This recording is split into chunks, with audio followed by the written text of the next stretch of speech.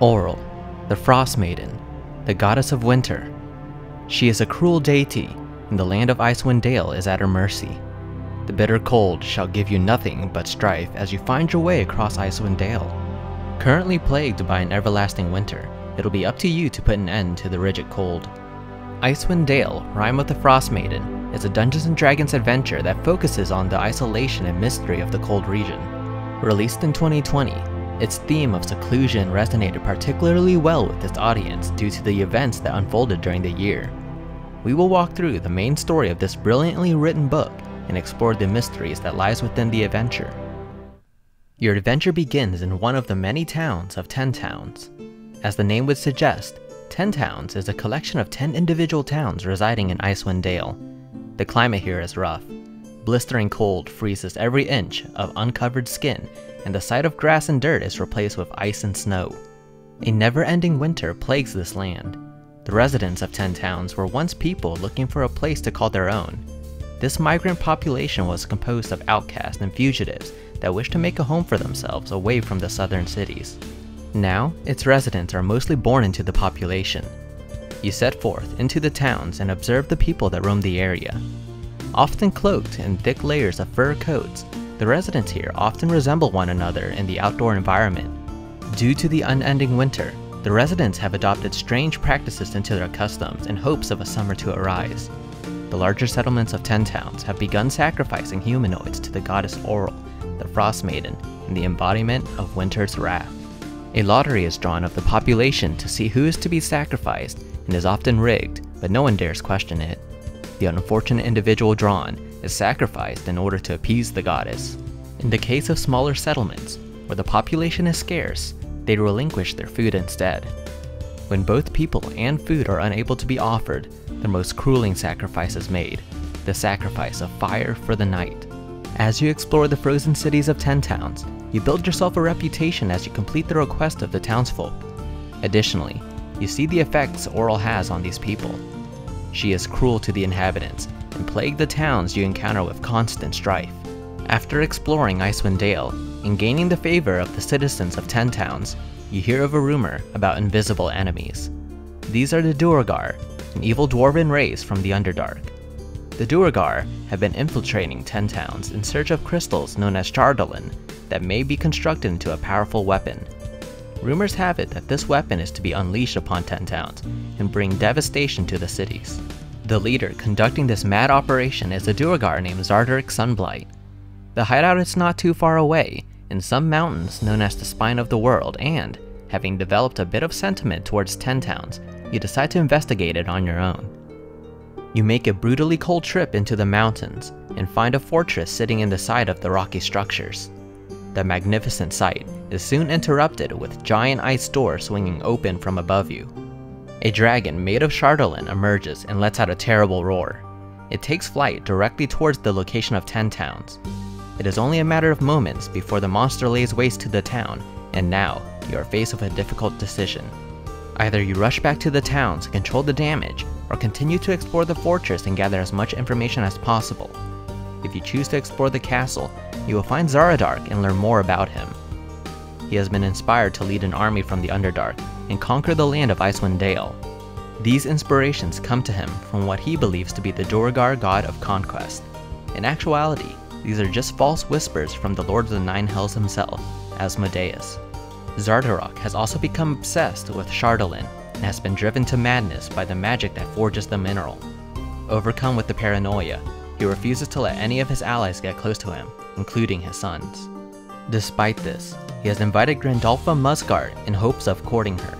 Unfortunately for him, you learn that Grandolpha plans to overthrow him and take his position when the moment arises. Through exploring the fortress, you encounter both Grandolpha and Zardarok within the walls. You may choose to eliminate Zardarok, but the moment that he is gone, Grandolpha will replace him as the leader. Whether you choose to stay and explore the fortress or chase the dragon as soon as it emerges, you'll make your way back to 10 Town to prevent as much of the destruction as possible.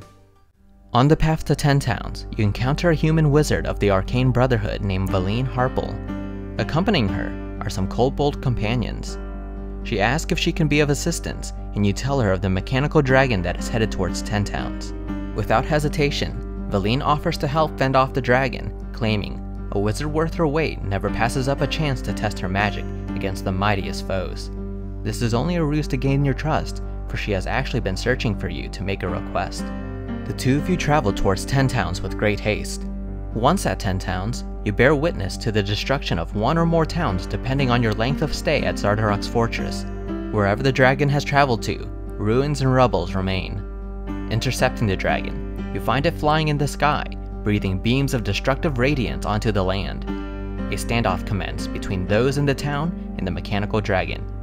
You, Valine, and the townsfolk are eventually successful in vanquishing the dragon and turning it into a heap of scrap. Valine approaches you after the battle and requests that you help her discover an ancient city called Ythryn. It is located beneath a glacier and is a lost fragment of the empire of the Auril. Here lies many ancient artifacts and, perhaps, a method to end the everlasting winter. Grateful for her aid in the battle, you accept her request. She tells you of two magical objects that may help in traversing through Ythryn. The Caudicle of White is an object located in the sea of moving ice that may break through the glacier that entombs Ythryn. The Professor Orb is a family heirloom to Valine and contains knowledge that will help navigate the city. It was stolen from her by a former colleague named Nas Latamir. With a new direction in mind, the two of you set forth to find the two magical objects. Traveling through the sea of moving ice, you find a large snowflake-like island in the middle of the sea. In the center of the island is a large mountain with its peak carved to resemble a skull wearing a crown. As you explore the island, you find both the Professor Orb and the Caudicle of White. The Professor Orb is found buried in the hands of a body that belongs to Nas Latamir. Her ghost haunts the body and appears to those who pry the orb from her dead hands. The Caudicle of White is located in the skull structure known as Grimskull. Through traversing Grimskull and enduring many of its trials, you make your way into the structure and find both Auril and the Caudicle. The Caudicle contains a poem, known as Rime of the Frostmaiden, that allows you passage through the glacier that contains the lost city. If you choose to learn more of Auril, you find that she uses a rock to fly into the night sky. During these nightly trips, she casts a spell that prevents the sun from rising over Icewind Dale. Engaging the goddess may be a terrible idea, but destroying her pet rock will put an end to the everlasting winter. Whichever you choose to do, you equip yourself with the two relics and make your way to Ythryn. Valine encourages you to make haste towards the glacier that encapsulates Ythryn. Her rivals from her organization may be on their way, and she wishes to be the first to uncover the city's secrets. You head into Reghead Glacier, where the city is buried deep below the ice. When approaching the ice, Valine encourages you to read aloud the Rime of the Frostmaiden. Doing so, the glacier splits apart, leaving an opening in the ice. You travel through the ice, down into a winding maze, encountering creatures of an ancient civilization. As you approach the passage that leads to Ythryn, you can't help but feel like you're being followed. You finally reach the Netherese city of Ythryn. It is not as picturesque as you had hoped. It is a necropolis, a city of black, surrounded by the bright blue ice that engulfs it. The mages who once inhabited the city have turned into grotesque Nothics, creatures with sharp claws and a singular eye. As you travel the city, a watchful demilich named Aritholartha observes you in the distance. He hopes that you have come from another Netherese civilization as a rescue team, and attacks you once he finds out that you are not. The demilich wishes to protect the magical objects in the city. After defeating him, you find his staff that seems to activate an obelisk in the center of the town. Who knows what will happen when you activate it, but the choice is yours. Perhaps it'd be fun to try it, you know, for science.